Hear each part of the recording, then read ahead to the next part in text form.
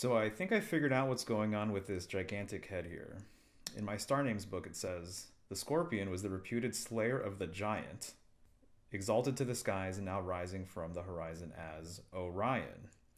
The dictionary symbolism says Artemis, the goddess of the hunt, sent Scorpius to kill the mighty hunter Orion, and they were both translated to the sky. This is why whenever the constellation Scorpio appears in the eastern sky, the otherwise undaunted Orion flees below the horizon.